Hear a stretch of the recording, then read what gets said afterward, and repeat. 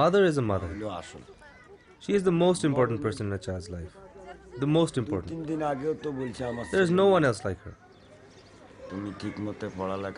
Just a few days before she died, she said that I should take care of the children. My children, she said. Educate them, guide them. This is what she told me. My wife was very attached to my children and to me. She loved us a lot. It was 2 in the morning in 1999. Majuda Begum, wife of Bilal Hussein, went into labor with her 4th child. Bilal had no money to take her to the hospital. He left his 3 children with their mother and went in search of money. Half an hour later, when he came back to the slum, his wife was already dead. The child was never born.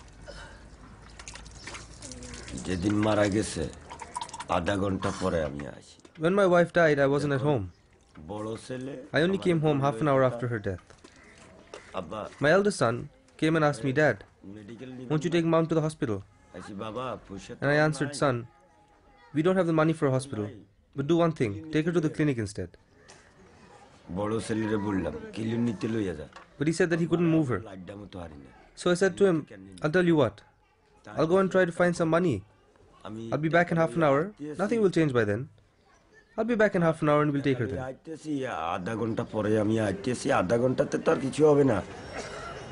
In the 4 years since Majuda's death, according to the World Health Organization, more than 80,000 women have died during pregnancy or in childbirth in Bangladesh. That's 50 mothers dying every day. Like many developing countries, Bangladesh faces many problems: poverty, overpopulation, and the lack of health and education services, particularly women's health services. Despite all these odds, Bangladesh is determined to cut its maternal mortality rate, bringing it down from 20,000 to 5,000 a year over the next decade. The question is, will it be able to deliver?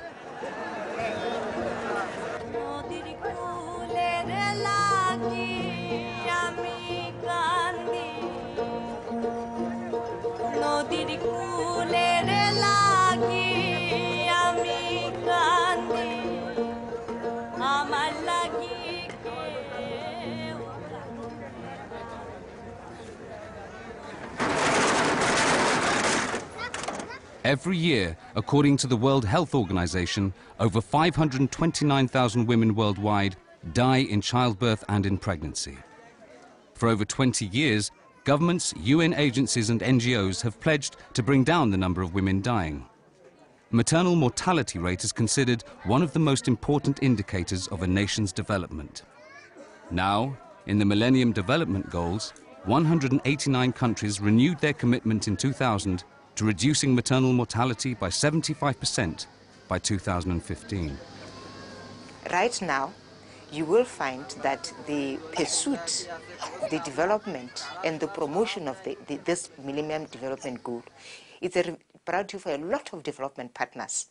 And this is because we now appreciate that without addressing maternal mortality reduction and strengthening systems to support this essential element of human health, we are not going to achieve sustainable development in the affected economies. In developed countries, WHO statistics show that a mother's risk of dying from pregnancy-related causes is 1 in every 2,800. In Bangladesh, the risk is 1 in 59. The Bangladesh Health Ministry is acutely aware of the problems. In my country, 130 million people is very thickly populated in the country. So in the deliveries, the labor in the country is still, we're trying to go up, but still there is a lot of problems. And moreover, the 90% the delivery occurs in the home, which is not at all nicely attended. So we are trying to fine up this delivery system. The tragedies of maternal mortality don't end with the death of individual women. The families they leave behind, especially the children, go on suffering the consequences. Before Majuda's death, Bilal used to work in a factory. After her death, he remarried and had 2 more children. But then he suffered a stroke that left him paralyzed waist down, and his family life deteriorated. After I got married again, in the beginning she loved my children a lot.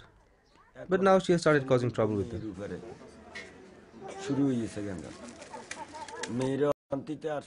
For want of peace and quiet, my daughter has left the house and I have started taking my son with me.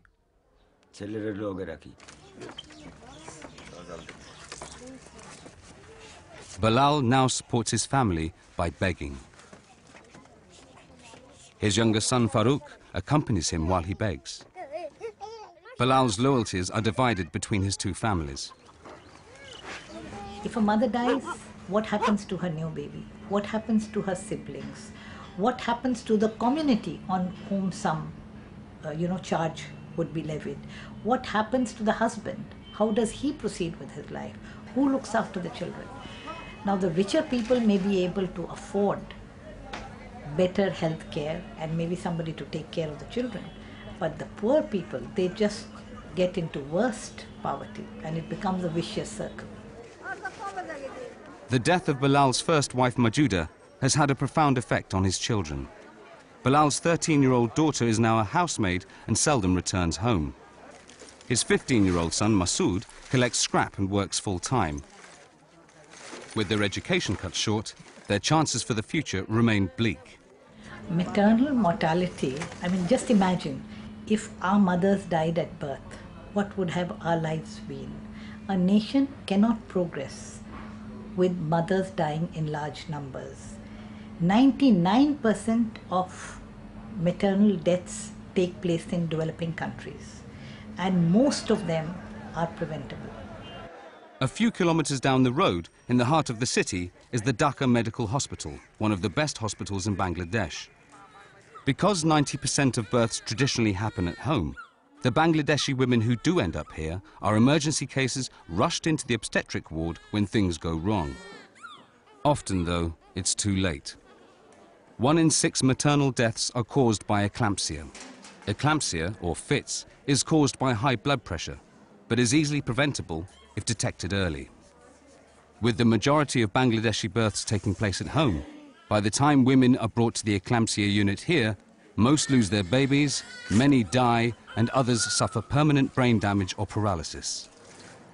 While maternal mortality is a key development indicator in poor countries, maternal morbidities, the disabilities that result from birth complications, are often overlooked. A recent WHO report shows that more than 50 million women worldwide suffer from poor reproductive health and maternal morbidities. In Bangladesh alone, the UN Population Fund estimates 6 million women suffer from maternal morbidities, such as fistula.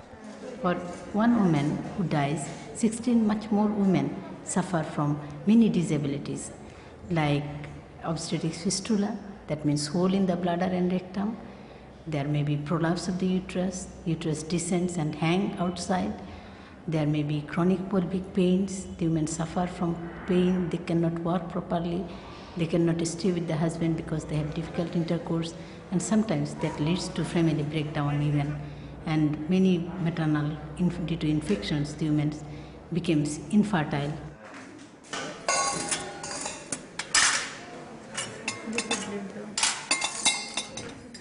Dr. Saiba Akhtar has done more than 250 operations on women with obstetric fistula. Today is 22-year-old Manira's first operation. When I talk about the maternal morbidity is not a physical or medical problems only, but it has a lots of social impact. It has impacts on psychological and social health of the woman. When a woman have maternal morbidities, she cannot continue the proper family lives. She became the outcast of the family. One such outcast is 22-year-old Reena. Over the past 8 years, she and her 4-year-old daughter have become familiar figures at the Dhaka Medical Hospital. Reena was married when she was 13. By the age of 14, Reena was pregnant and had an obstructed delivery which ruptured her vagina. Her first baby died. Rina developed fistula and lost control of her bowel and bladder movements. She's already had 6 operations but is still not cured. Like many young girls whose pelvic bones are underdeveloped, obstructed delivery left Rina damaged. My husband's family were very unkind to me. They said things like, "What use is this wife? She can't make a family. She can't do anything. What good is she to us?" But it was only my husband's family that was like this.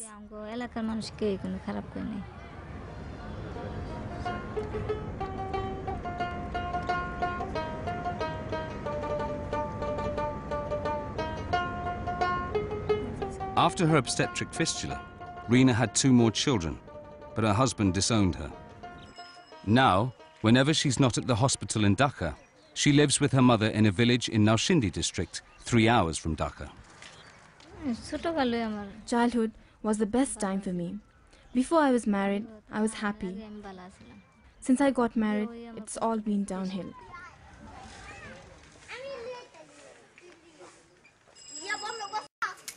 Rina's mother has had to sell most of her land and livestock to pay the costs of Rina's treatment. With the family's funds running out, Rina has given her youngest daughter up for adoption. The family has learned the hard way. Rina's sister Mukhta is already 20, but after the problems her sister faced, she refuses to get married young. Breaking with tradition in villages like this is difficult. Government figures show that 58% of girls in Bangladesh below the age of 19 are either pregnant or mothers. And UN figures show that it's teenage girls who face 3 times more risk of maternal mortality and morbidity than women in their 20s. In some of the developing countries, it's part of the culture. It's part of the underdevelopment of women, the inequities that exist, the early marriages for young girls that are still underdeveloped, whose body are not yet ready to give birth. These are the issues that have to be addressed. I do wonder what it would be like if I were a man. And I know that if I were a man, I would never treat another woman like this. Since I've been treated this way, I'm sure I would never treat another woman like this. It's cultural practices, like the social pressures for early marriage of girls, that are the root cause of the high maternal mortality rate in South Asia, as well as for some of the lowest levels of education, health, and nutrition for girls and women. Religious leaders are aware of the issues and say that religion should be no barrier to women's rights.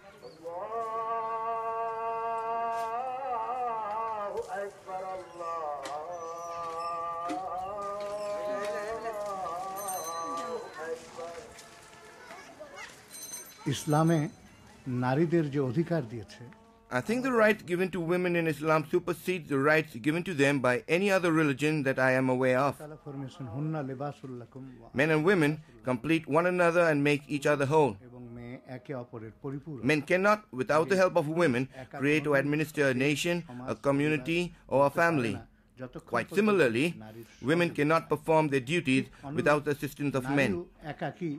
But together they can make a home, a society, or a country beautiful, fruitful, and functional. For this reason, men have a lot of responsibilities towards women.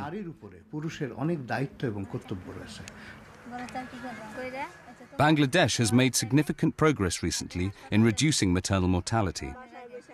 According to the UN Population Fund, the number of women dying in childbirth has almost halved in the last 13 years, down from 60 to 32 out of every 10,000 deliveries. One of the government's first steps was to focus on empowerment of women and invest heavily in girls and adolescent education. Primary and secondary enrollment of girls went up dramatically. For the first time ever, more girls than boys now attend both primary and secondary school. And in the rural areas, the government's also training skilled birth attendants and community midwives to perform safer deliveries, and teaching them to refer complicated cases to health facilities. Over the last 10 years, maternal mortality reduction has not reduced. We are continuing to lose a woman to maternal mortality at the rate of 1 per minute. This is unforgivable because the interventions that are required to save these women's lives are available. and they are known to the global health community. They are easy to implement, and they can become a pivotal part of any health system, no matter how poor the country. It is a question of priorities, even for the developing economies. So that I believe that it is feasible, it is possible, if the countries want it badly enough. For Rina and her family, it's all come too late. I hope my daughter does well and develops herself. I hope that I can educate her and she can possibly be a nurse or even a doctor. These are my dreams. Maybe I can't achieve them. At the moment, I can't even educate her, but I will try my best and I'm doing all that I can. Maybe I can make her a nurse. If she can pass her matriculations, she could be a nurse. Just because I am uneducated does not mean that I want my daughter to be uneducated. That's all that I want. But Rina also tries to make sure that other women don't have to go through what she went through. Rina's neighbour, 18-year-old Rashida, was married last year.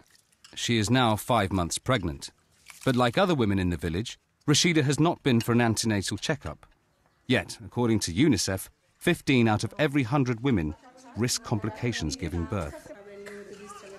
Rina's had a long day trying to convince Rashida's family to take her for a checkup. When Rina first visited this district hospital, it had no emergency obstetric care facilities. Last year, the government established an emergency unit as well as a maternal and child welfare clinic. It has taken a long time for governments in developing countries to appreciate the important link between investment in healthcare and maternal mortality reduction and development, because development is normally associated with human capital that is technical or that is of a high level, such as the training of engineers, doctors. Whereas in actual fact, what contributes to economic development and to the gross domestic product of a country, and therefore determines the economy, is how productive individuals in the economy are, no matter at what level they are. In Bangladesh's rapidly expanding towns and cities, the government's using a different approach. They're trying to change a culture of risky home birth and women's reluctance to attend antenatal clinics. Instead, they're taking health services to the communities themselves, especially in the slums. In Islam, though we have got the facilities, in the districts and the Dhaka cities, big cities, we have got the facilities. But due to their ignorance and due to their stigmatization their own, sometimes they don't like to come to the hospitals. So this thing we have to go for their awareness, particularly the mother-in-laws, the husbands. They have got these stigmas. They don't like to come. This is the thing. Every day, Sister Samanti Biswas examines patients in slums across the city. Many come to her for reproductive health care. With volunteers and a massive media campaign, community awareness about maternal health is slowly increasing. But there is still a long way to go. There's a very close link between empowering women and reducing the number of women who die during childbirth. An educated woman will know what to do during pregnancy and post-pregnancy to protect herself and the baby. Empowering women to ensure that they have a say over what happens to their bodies will ensure that they plan their families properly, they don't get married before their bodies are ready for marriage, and they are not sexually violated. One of the effects of globalization is that there are now more job opportunities for women. More than 1 million women under the age of 25 now work in garment industries in Bangladesh. A quarter of them are unmarried. Opportunities like these are empowering women economically and helping to break the cycle of poverty and maternal mortality in Bangladesh. As long as there is no gender equality or no full gender equality, women will not get the same right to health as men get or as they deserve. Safe motherhood is a human right, and every woman is authorized to this right. No woman should die if that can be prevented while she's bringing another person to the world.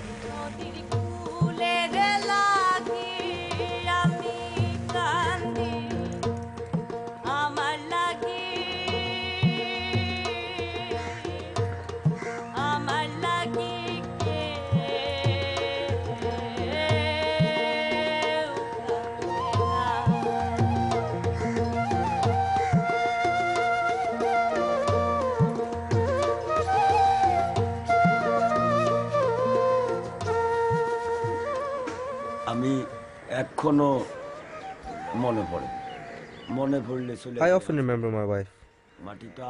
And when I do, I go to the Azimpur graveyard. I buried her at Azimpur. Whenever I think about my wife, I go to Azimpur. I just go to visit her grave and then I come back. When anyone mentions clinics, I miss her more.